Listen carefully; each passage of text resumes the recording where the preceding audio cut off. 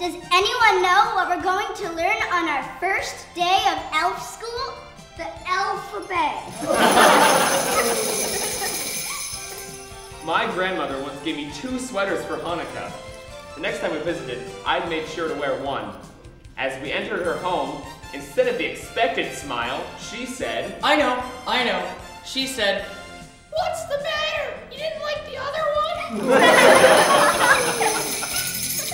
What do snowmen eat for breakfast?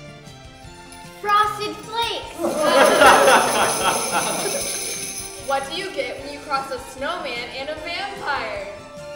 frostbite. Where do snowmen keep their money? In a snowbank. Hey, what's your mom's favorite Christmas carol? Silent Night.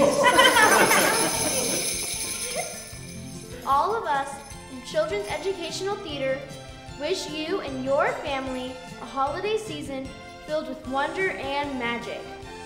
For more information on creating wonder and magic for your child's life, please visit our website, cetsalem.org.